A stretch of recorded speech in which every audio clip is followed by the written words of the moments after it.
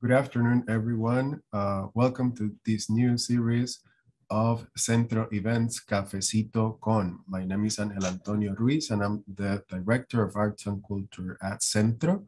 Cafecito Con will be a relaxed space for conversation with some of our most important voices, writers, artists, activists, and community leaders. We're happy and honored that our first cafecito tonight will be with Willie Perdomo, Puerto Rican writer, poet, professor, editor, and prominent intellectual, recently designated New York Poet Laureate. And if it wasn't enough, Willie will be in conversation with our dear friend and fellow poet, Urayoán Noel. After the conversation, we will have time for a Q&A, so you can write your comments and questions on the Q&A section. Please join me in a warm welcome to our friends Willie and Urayoán. Buenas noches, everybody. Bienvenidos. Welcome to Centro. It's an honor, a joy, and a pleasure to be here in conversation with the great Willie Perdomo. And Willie, I just wanted to start off congratulating you on becoming, I think, the first Latinx person of any kind, right? Not just Afro-Latino, right? Well, definitely the first Puerto Rican state poet, poet of New York, for sure. That's for sure. And the first one from East Harlem, too. We should say that, too. So fantastic, fantastic. So I wonder if you have had a chance to reflect on the significance of that, right? As someone who has represented New York so consistently and so forcefully in your work for such a long time, right? But a particular New York, very much situated, right, in a kind of personal history that's also an expansive history. How does it feel to represent, right, New York State more generally, right, and think about the connections, right, that your work has made across New York communities? Yeah, I mean, when I look at the when I received the citation, and it was official at the very end. They say we designate you state poet of New York for 2021 to 2023. And because I've been talking about this over the last couple of weeks, I've done some school visits, and I've been able to reflect on the journey. So when I start thinking about music, and how that was like the first kind of narrative that I would hear. We would go to these parties and at barrio and social clubs for a birthday, baby shower, a death, and the kids we would fall asleep with this music, sort of boogaloo and salsa music, sort of coming through my dream life. So that's the first stories that I'm really hearing, and then my mother's stories in the living room. Then I open the window and I start to see the world outside of my window, more narrative happening. Then you come down to the stoop and you're playing in front of the stoop, more stories to be told on the stoop, epic tales, by the way, serialized tales as well, tall tales, right? The vernacular starts to take place, and the vernacular is informed by legend, myth, drums. Then you get from the stoop and then you walk down to the street corner. And that's when the stories start to take on a little bit more a profane thrust, a rhythmic thrust. You understand by the time you get to the corner how the stories start to come out of your body, because your body is so emotive as you're telling the story. Then you take the train and you go downtown, and you go to school and you start reading. Books have always been a portal. The very first lesson that I've ever really, really learned about being a poet really didn't happen in a classroom, and didn't happen in a library, didn't happen through a book, any poems I read, but it was on the 5 train going uptown. I was with Ed Randolph. And Ed Randolph was a receptionist at the school that I attended, French Seminary. And, we would ride uptown together. I would get off on 125th Street. And at the time, he was living in the Bronx. And there was one evening we were on the train, and he says, you're gonna feel the train pull in to 125th Street. The tracks are gonna switch, and you're gonna feel it sort of tug you. That was the very first lesson I learned as a poet. And I remember being on the train, it was rush hour. And the lesson that I learned was to concentrate. And so what you do is you sort of block out all the noise. You block out all the all the hum. And you close your eyes and you concentrate. And you feel that tug under your feet as the train pulls into 125th Street.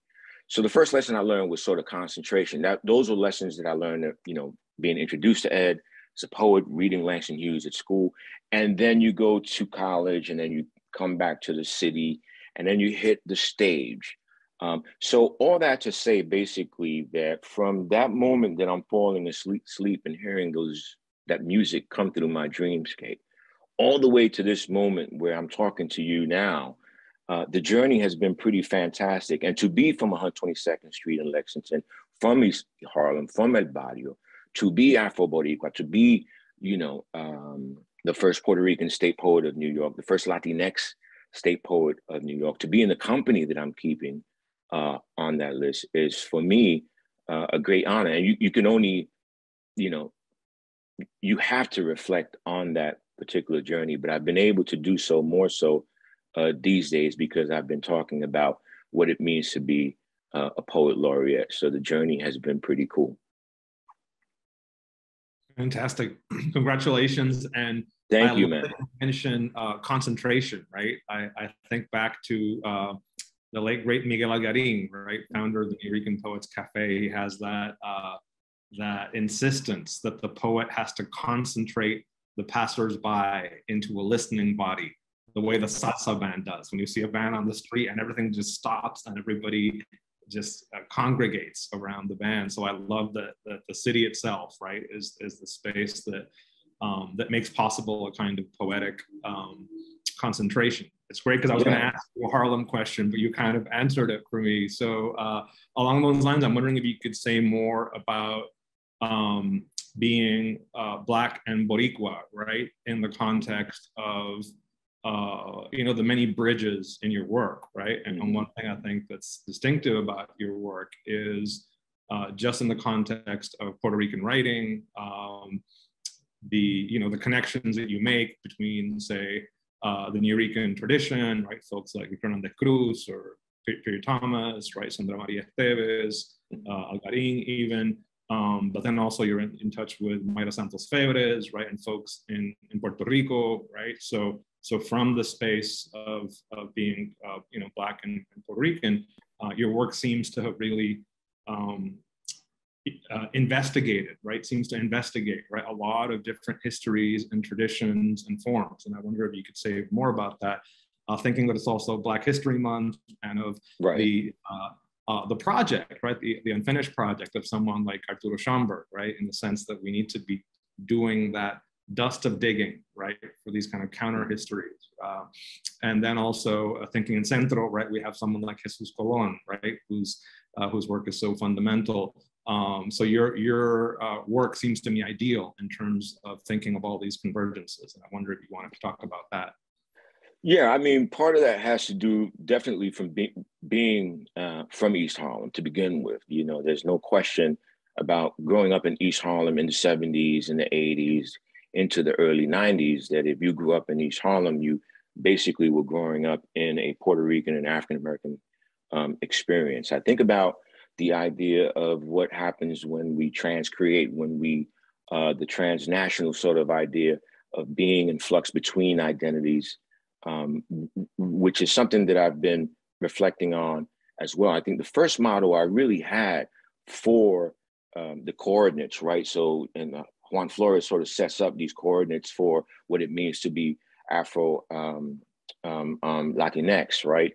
And it's not so much an ancestral thing, even though there's so many of us that can claim that, but it becomes a sort of how you work your way into the history of the letters. So once I develop my own artistic prerogatives, then I need a form of expression for that. And my first form of expression for that was probably Piri Tomas, when that classic chapter in Down These Mean Streets where he says, you know, brothers under the skin, or when he goes with Brew down south and he doesn't know that he's actually Black until he gets down south.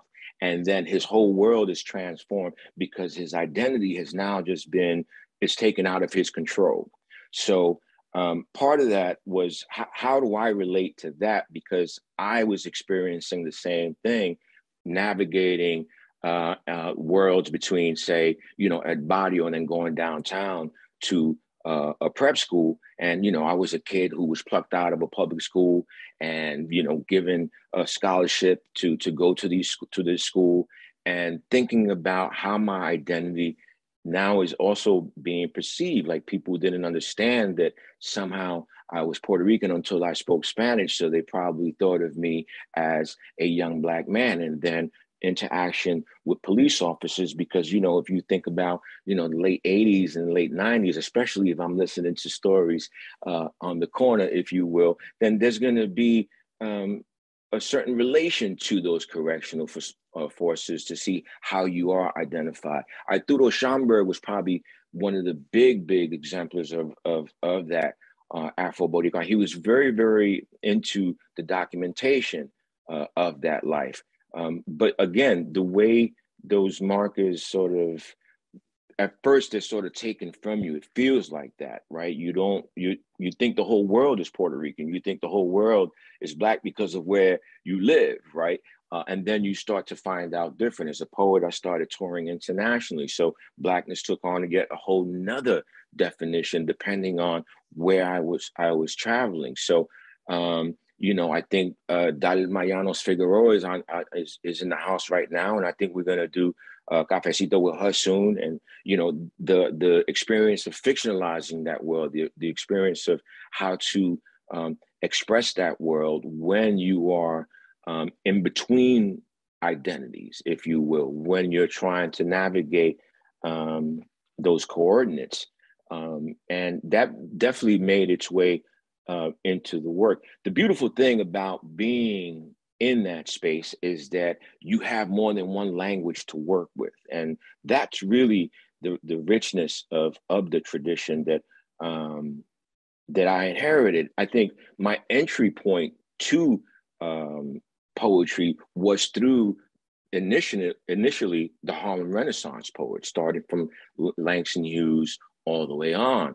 And then after that, it was the Black Arts Movement. My mentor, Raymond R. Patterson, was down with the Umbra poets, as was Victor Hernandez Cruz when he first got his start with, you know, the classic mimeograph chapbook. I think it was called Papo Got His Gun. So automatically I wanted in on that when I heard that, you know, the title Papo Got His Gun. I was like, I need to read this, right? So there was that dialogue, I think, that was happening. And I saw the true alliance living in East Harlem.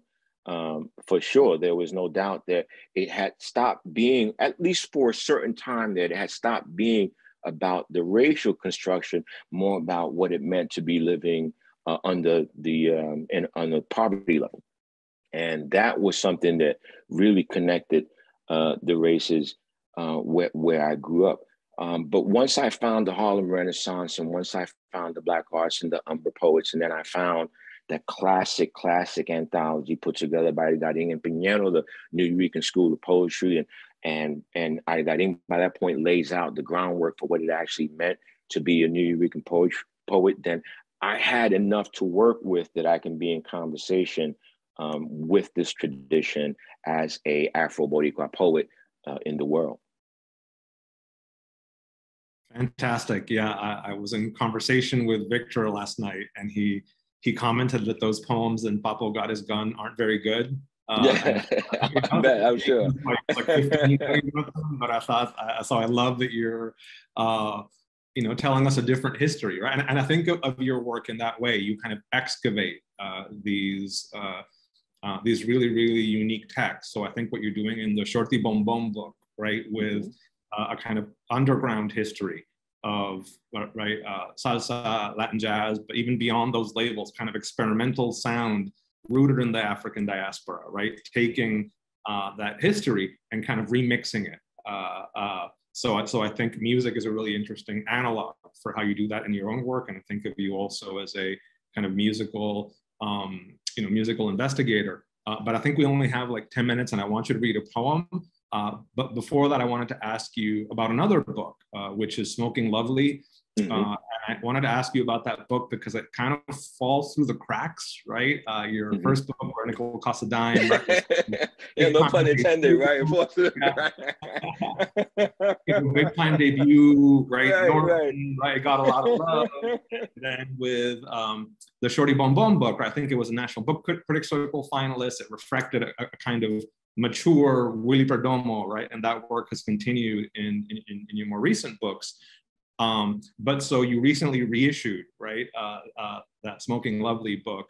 And I know it's a book you have a complicated relationship to, personally and poetically. I know that's somehow reflected in the way you remixed that book, and also as a little bochinche, right?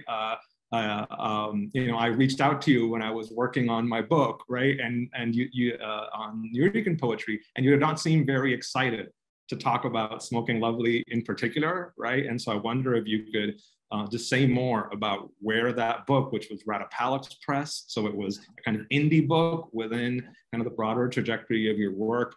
What does it mean to you now? Why did you reissue it? Why did you approach it the way you did? And how do you think it connects, right, to your work more generally?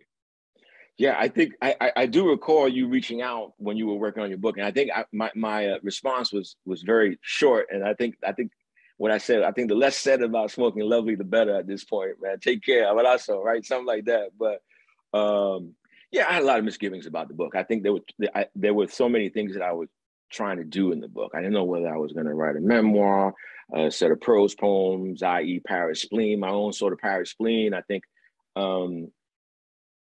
And there were some things that I wasn't really ready to revisit when it came to what I was going through as a poet in the world, as a human being in the world, and the level of sort of darknesses you start to encounter. It's all in the book. But I don't think I would have. I don't know if I would have reissued it if you weren't on board to sort of introduce it, because I think what it helped me to do was kind of think about. I had enough tranquility in my life by that point. I had enough healthy embarrassment in my life by that point to sort of look back at the book and think about how you were contextualizing it and the framework for the book. That in many ways I was writing to my time. I was writing in a moment of being gentrified, living in East Harlem, and East Harlem about to undergo an immense level of gentrification. I was living in what it meant to be a poet, i.e. or / spoken word artist, in the sort of a commodified way by this point, because most of that world started to become commercialized, even though that's really where I cut my teeth as a poet who was able to read his poems out loud and edit on the spot and read in non-traditional venues.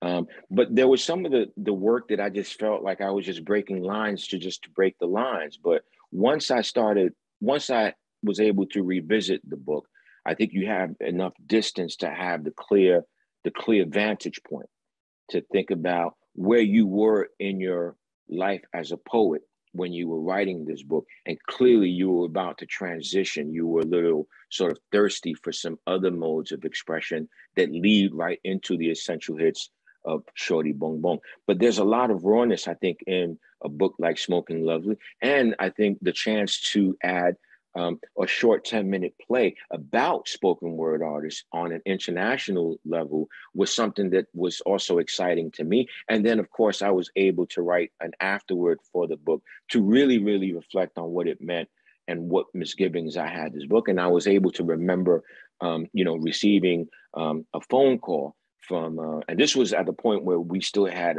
house lines. I think it was in the early 2000s. And we had received a call at the apartment, and my wife, Sandra, she says, I don't know who it is, but it's for you. And I get on the phone, and this deep baritone voice comes on and he says, "Hey, Willie, how you doing?" I say, "Hey, how you doing?" He said, "It's Gil Scott, man. I just want you to let you know that I really enjoyed the book. It's Gil Scott Heron." I was like, "Oh shit, Gil Scott-Heron called me up to tell me that he really enjoyed the book. That was a highlight. I forgot about that, right? I forgot about those moments that where I was making a connection. And as you noted, that I was really ready to sort of not turn my back on my audience, but say, listen, I'm trying to go into a different direction right now. And I'm not going to depend on the poems I wrote as a kid. I'm a little older now, and I'm trying to reckon with an experience that I wasn't able to sort of process in the moment. And revisiting the book gave me an opportunity to, practice my chops as a playwright, a wannabe playwright, as well as really, because, all poets at one point become wannabe playwrights or wannabe, novelists. And I was able to think about the essay as a way of reflecting on a book that I wasn't really too happy about, but I knew that I was on a journey to somewhere else. Beautiful. Well, I think on a personal front, I think I was there at the book party. I think at bar 13, right? That's right. And shout out to the Acentos folks, if anyone's in the audience. But that book felt like a lifeline to me in the sense that it helped me understand that kind of very strange post 9/11, gentrified, uptown, psychology, right? And how that looped in with like the commodification, right, of certain kinds of performance poetry, right? Your book was so frank in doing that, and also so courageous, right? You could have done a kind of stayed in your lane and done a much more elegant, right, follow-up to Where a Nickel Costs a Dime, which is so wonderfully kind of canonically elegant at this point, right? And you chose to kind of when that band puts out the second album, right? And it's like the FU album, like it showed me like your kind of rigor as an artist, right? That you were saying, I could double down and probably get props for this, but I'm going to keep pushing and do difficult work. And so it feels like an important snapshot of that era, right? But also a really kind of bold example, right? Of how to use the kind of currency of publishing, right? And do something different that opens up different kinds of conversations. Yeah, I mean, there was a level of resistance in that book that you tapped into without question, and what the world that you inhabit, what it creates, and how you choose to respond to it, how you choose to write in its particular time. I think that was important, and the album analogy is for me apt because every book I write is a whole different album. So if you go from Where a Nickel Costs a Dime right up to The Crazy Bunch, I like to say The Crazy Bunch is my hip hop album without question, right? But it's a very long hip hop album too, by the way. But I had a lot of fun writing it, right? So try to think about the voice of every book has a certain signature, and every book inhabits a world that has its own imagination and therefore requires its own language and its own vernacular. So so we'll see what happens with book number 5 if I want to go that route. It's like I just was named the State Poet of New York, and every time you try to get out, they pull you back in, man, so.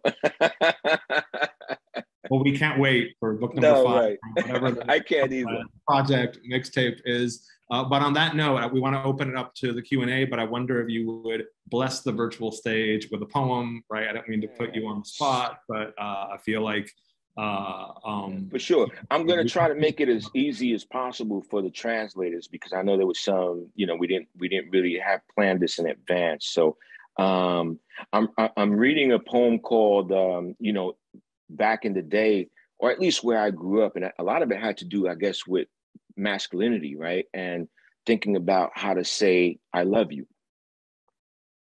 And sometimes it was probably the hardest thing to say in those words without being construed as weak, vulnerable, And so we would find different ways to say it. So for instance, if someone was talking about, if somebody was talking about you, Urayoán would say, and maybe they were about to, try to cast some shade on you for a second there, and I'm there, and I'm saying, hold up. That's my homie right there. And then I would say, that's my heart right there, man. Don't talk about him like that. That's my heart right there. So I wrote a poem called That's My Heart Right There. We used to say, that's my heart right there. As if to say, don't mess with her right there. As if don't even play, that's a part of me right there. In other words, okay. That's the start of me right there. As if come that day, that's the end of me right there. As if push come to shove, I would fend for her right there. As if come what may, I would lie for her right there. As if come love to pay, I would die for that right there.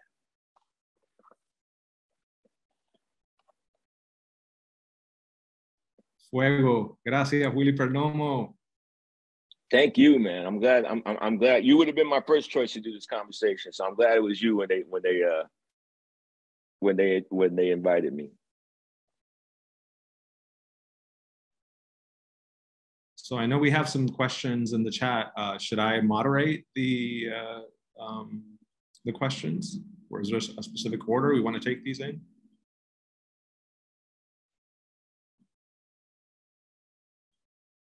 Looks like no specific order, so I don't know if you're able to see the questions, Willie, but I'm just going in order. No, I can't. Yeah. So you get one from Johan Martinez. I love your poem, Head Crack, Head Crack. Could you talk a little about the process of writing this poem and inspiration? So you should know that Johan was one of my students at Phillips Exeter Academy. He was in my Diaz elective, I remember, and really talented writer, and I think he's out in California. I think the process for Head Crack, again, because if I Say the Crazy Bunch was like my hip hop album, there's a song by Kanye, Mos Def, and the kid from Philly, Freeway, I think his name is, and the song is called 2 Words. And I use this as a prompt in a workshop in Michigan, a youth poetry workshop. I remember, I think it was 2009 or something like that. And I decided to work on the prompt myself. And that's how Head Crack came about. And if you see it, it's a poem written in 2-word couplets. Each line is 2 words, and it's written in couplets. And so that's part of the process, right? So how you are being informed or how you are replying to songs, especially specifically hip hop, that makes your head nod. So if you read Head Crack, you could nod your head to it. Really, you could actually dance to it if you read it. If you hear me read it aloud, you could dance to this song. So that's really what you are looking for. But again, it's a poem that's structured over. Head Crack is a dice terminology for a game called CeeLo, where you just take the bank with a 4, 5, 6, and it'd be a head crack, and everyone would lose, and you just take everybody's money at that point. And that's where I get the title from. But the poem came as a response to that song called 2 Words. It's a really good song with a big beat. Beautiful, thank you. So we have a question from Kevin Zano, who asks, can you talk about what it was like working with Sonia Sanchez and the role she plays in your life and work? Oh, wow. Sonia played a big role in my trajectory as a young poet as I was introduced to the Black arts movement. And when I read Sonia's work, I knew that I was in the presence of a lioness. I knew that I was in the presence of someone clearly, speaking truth to all the powers, but also sort of invoking a higher power at the same time, right up into her haikus. And I wrote a whole book of haikus during the pandemic. And for sure, I was reading Sonia Sanchez's haiku. But recently, I was able to work with her at the New Jersey Performing Arts Center with the movement revisited by Christian McBride. And, I rarely do poems or or spoken word over music, because it's something that you really need to reverse. But I was Malcolm X to Sonia's Rosa Parks, man, and it was fire in that auditorium. I think anyone who had been there knew that we were sort of in a historic moment. My homie John Murillo was Martin Luther King in that night, and just being able to take text. And the thing I learned during the rehearsal from Sonia was that she wasn't trying to necessarily sound like Rosa Parks.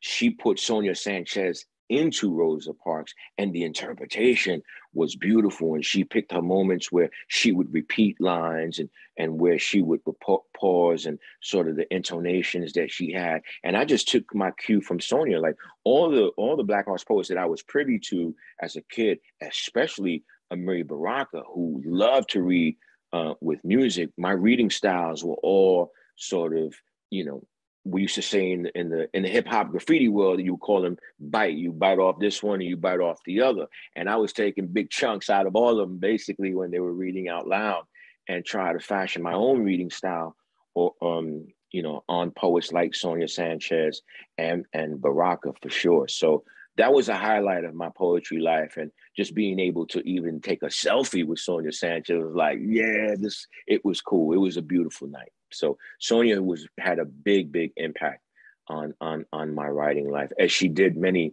young poets who were either Latinx or African American coming through. When I was started coming through, poets like me and Tony Medina and Kevin Powell, Ras Baraka before he became mayor, Asha Bandeli and Lorena Craighead. I mean, there was a whole group of us that the dark room poets, that we would just kind of converge downtown in these large readings at NYU. And you could see all the influences from the Black arts, Harlem Renaissance, Nuyorican, New York School, experimental, like all of it converged into one place. Really exciting. It was almost like being part of the native tongue of poetry, as opposed to hip hop. It was all there. Beautiful. I need to find that recording. If there's a recording of that, that sounds like there should be a recording of the thing we did with Christian. It was pretty cool. In fact, que tengo fiebre ahora. I want to read some more music right now, bro. I'm ready to read. I told Georgie Vasquez, I'm like, yo, I'm ready to do this, bro. Let's get into the studio like right now. Sanaria too, all of them. I'm like, yo, I'm ready to read some poems right now to some music. So. Okay. Centro folks, lo escucharon aquí. You heard it here. Right, get ready for. I'm doing something here today with a dude named Marcus Robb, and he has a composition, and I'm doing it with a student band, big band movement, about 4.5, 5 minutes, very elegiac, and then moves into sort of a big aggressive drum beat. So I'm doing it again, and I look forward to doing more. Fantastic. Well, we have a question from the great Dalma Llanos Figueroa, who I know will be featured here in an upcoming event. Dalma asks, at what point did you realize that writing, specifically telling stories through poems, was going to be your life? When did that consciously click in your head? The conscious click, I think when I read Down These Mean Streets, it was over, right? Because the goal was, because I was going to this school, the goal was to get an MBA, become a lawyer, become a brain surgeon. I wasn't very good at science, but I was like, all right, maybe I could be a surgeon. I don't know, but to make money. And of course, I went 360 degrees. I became a poet making no money at all, right? And at least when you start out. But that's when I found, after I read Down These Mean Streets, I knew that there was no question that all those aspirations of being a professional banker, lawyer, doctor, corporate, whatever it was, were gone. They were completely swept away after I read Down These Mean Streets. And then I said, I think I want to write a book. And then I heard Ed Randolph. So really, since 9th grade, 10th grade, I got hit with the poet bug. And it has never sort of left me, But having said that, I don't think I really came into a full consciousness of my practice as an artist or a writer in this world until maybe I was 40. you know, like a full practice of understanding what it is that I'm doing and trying to do at the same time. And what happens when you come to a full practice, it becomes an immersive proposition. You're all in. And whereas before it didn't quite feel that way.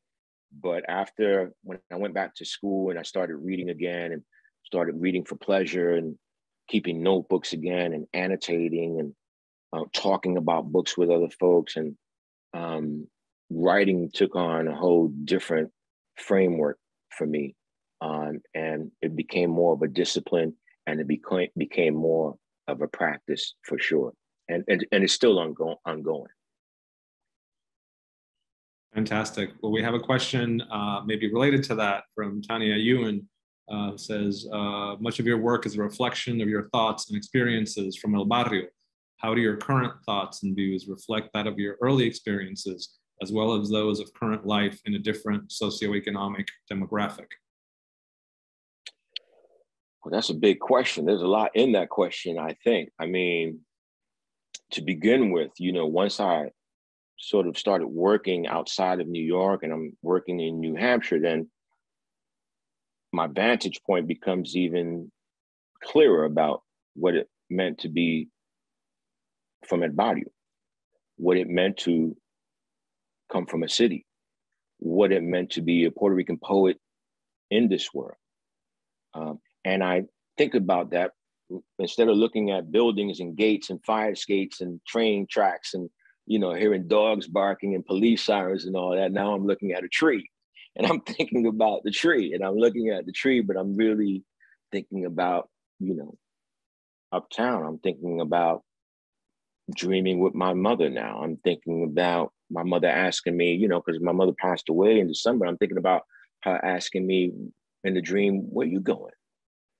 I'm thinking about who's asking me questions. So I don't know how much, you know, the socioeconomic part, clearly, you know, it feels great to be able to move around in this world and have access to things as you go. But all that is part and parcel of the dues that you pay as a poet in the world coming up. So if you've been around 25, 30 years without having any sense of entitlement, you see that once you pay those dues, that, you know, the props come back around the corner and they start to meet you at a nice, pleasant point in your poetry life. But I've never stopped being from New York. In fact, you know, people hear me talk. There were a couple of musicians here, a wind ensemble called the Imani Winds, and one of them had heard me talk. And as soon as she heard me talk, she says, I'm from Harlem too. She just told me I'm from Harlem too, and she heard it, right? So that signature, I think, is always going to be a part of my work. It's always going to make its way into my writing, whether I'm in, you know, whether I'm in New York City, whether I'm in New Hampshire, or Luquillo, Puerto Rico, or Peñuelas and Ponce, or whether I'm in Brixton, or wherever I seem to travel as a poet in the world. That register is always going to be part of my voice, and the voice that I find when I'm listening carefully to the ghosts that knock on my door. So, and I'm ready to meet them on their terms sometimes, and sometimes you have to reckon with them. So I don't know how much, you know, the station, as, you know, you being a professor and me being a teacher and other folks on this panel might be professionals, how much that actually has to do with the artistic process when you start digging in deep to it, when you start sort of scratching and finding what's below the surface. But clearly it helps to have a place to write from comfortably. But how effective that is, it remains to be seen. One of the things I miss about being in New York is that I don't have the ear to the street anymore the way I used to as a kid. So now all my language is an imagined language, a dream language, a language that's informed by things that I might be reading. I'm not necessarily picking up picking it up off the street. Those snaps that Victor Cruz used to call the snaps I used to pick up off the street, and I would walk from 145th Street in St. Nicholas down to Lenox Avenue, down to 125th Street, down Lexington Avenue, down to 86th Street, and just pick up sound, pick up imagery, pick up word, pick up language as I used to walk. But I'm not doing that anymore. So now it's interesting to see how the work might change as a result, but I'm still in it. Thank you. Well, we have a question from Will at Ebeye. Hello, Willie Perdomo. Thank you for your craft. Growing up in the NYC area, I often looked for Afro Puerto Ricans on the small screen, and they usually were people like journalists, Pablo Yoruba Guzman and Felipe Luciano. So who was it for you? Which Afro Puerto Rican did you admire growing up in the 1970s and 1980s? I didn't know there was such a thing as Afro Puerto Rican. Again, I thought that everybody was Puerto Rican. I thought everybody was Black in the world. I really did. I thought, this is real. This is a very, very real thing. Afro Puerto Rican, I didn't know what that meant until maybe in my 20s or 30s. And, I started thinking about that. But I feel like I would have to say maybe Tita from 114 East 122nd Street was probably the first Afro Boricua. Fernando. I mean, there was a few Afro Boricuas there that were there. I don't know if they necessarily identified as such, but clearly I knew that we came in different variations, and that that we arrived from different parts of the diaspora, different parts of the archipelago, different parts of the ancestral land, different parts of the indigenous land, and which really made us beautiful at the end of the day. But I think the first, if I would have to say the first Afro Boricua writer that I met was Piri Tomas. And, I had, the relationship I had with Piri Tomas was really interesting. Hearing him when I was a kid, I was all in my 20s. I had just written Nigga Rican Blues, which is a poem I don't read anymore at all because of Perry Thomas in many ways. And I remember going to Hunter College, and Suhair Hamad had said, you need to come down here like right now because Piri Tomas is here. And I remember I had a jacket and tie on. I used to work at a literary agency downtown for Marie Brown. And I went, and there he was. There was Piri Tomas, and he was reading. And he said, I want to read a poem first by Pedro Pietri. He wrote Puerto Rican Obituary. That was the second poem he wrote. But the first poem I want to read is by a young poet who I think is here tonight, and he read Nigga Rican Blues. I was like, oh shit, Perry Thomas is reading my poem, bro. And he messed the poem up, bro. Perry can read, but he did a bang up job, right? But I was like, damn, he's reading the poem. He's reading my poem. Now I'm in my 20s. Over 25 years, I'm having a difficult relationship, not only with the poem, because for so many reasons, that will take up a whole nother conversation. Benchmark, use of the N-word, and so on and so forth. But with Piri Tomas too, kind of looking at relationships between younger and older writers. How does that sort of play out? 25 years later almost, Piri Tomas has dementia. And I'm in his living room in El Cerrito, California. And he's sitting in a reading chair. And he says, he has a cane and he's looking out to the mountains, and he says, and he called everybody he loved Negrito. I think Pedro said, to be called Negrito is to be called love, right? And he says, Negrito, he says, read me that poem. And as soon as he said, read me that poem, I was like, I know he's gonna ask for Nigga Rican Blues. I know it. And to tell you that a poem has a life journey, bro, 25 years from that moment that he read it to me at Hunter, and all the incarnations of that poem on video, over music, at live audiences, coming back, and now I'm reading it back to him with someone whose memory has been a little compromised, but he remembered that poem. Bro, the poem had a life cycle of its own. I was at peace with the poem, Perry, all of it after that. In fact, I went to Charlotte, North Carolina, and dude, Nick, he who invited me to read, was like, yo, I want you to read that poem. I'm like, bro, it's not gonna happen, man. I'm not going to read that poem, but Perry was the one that really, you know, he was the first Afro-Boricua, Afro-Puerto Rican who understood what it meant to be from East Harlem, who understood what it meant to be Black, who understood what it meant to be Puerto Rican, who understood that sort of, you know, trying to become a man in a place like El Barrio during the time that he came. He said, I don't know if I can do this without having to go through some hell. That was powerful for me. So to answer that question, it would have to be, you know, Willie Tomas without question, you know. What an incredible story. I hope you write your memoir sometime and that story figures prominently, because it's incredible as a piece of our culture, right? But as your own kind of personal and social history.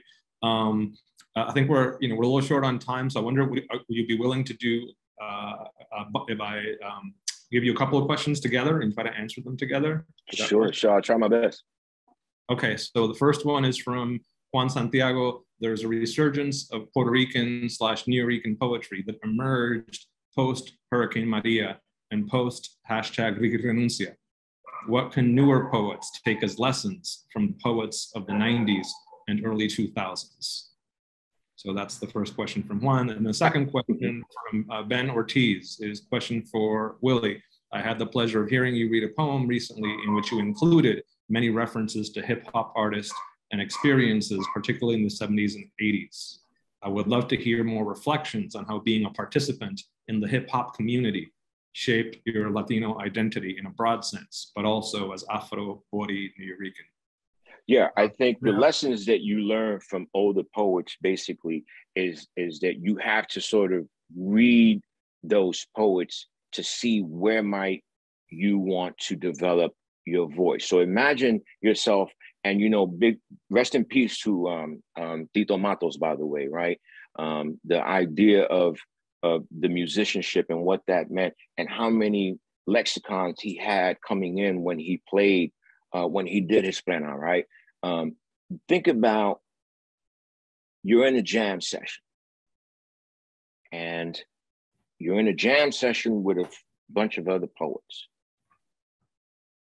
I like to think that if you put 10 poets on the table and you're listening to the albums, that you go to one poet, another poet, another poet. By the time you hit Willie Perdomo, you know it's Willie Perdomo's work just based on the sound of it, based on the diction, based on the use of lyric, based on what the book is conversing with at that moment. So in other words, you are a voice in that jam session. And as you come into that, when it's your time to come in and play, what is it you want to say? And how do you want to say it that hasn't been said before? Or how is it building off what's been said before, but with now, to answer Ben's question, a native tongue? The idea of how is your sound, how is your scratch? How is that feeling that, I think it was a large professor when he was talking about A Tribe Called Quest. What's it feel like when you listen to an album? It feels like you're putting your feet into a brand new pair of sneakers, right? Like that moment where that feeling that you get, you know you are in a new space, right? So that's the thing that you really want to think about in your relationship to the lessons you learn from the poet. But it's just not poets who are teaching you those lessons. It's the music, it's the artwork by Pepón Osorio, it's the photographs by Frank Espada, it's, you know, the poem by Sandra Maria Esteves that really are all coming to join you as you step to the mic and you are about to deliver your poem. And you can be abstract, you can be conscious, you can be gangster, you can be reflective, you can be completely experimental, but all of it has to make room in your vernacular, I think. And that's really the lesson that you want to learn. Urayoán and Willie, thank you very much for this conversation. Sadly, thank you, man. cut it off. But it's been a pleasure. Great cafecito. Maybe we will need to do a second part. I hope so, man. Before we go, we want to express our solidarity with the claims that teachers are doing in Puerto Rico. We are with you. So thank you very much for tuning in. We will see you next week with Dalma Llanos, February 15. Thank you very much, you all. Thank you.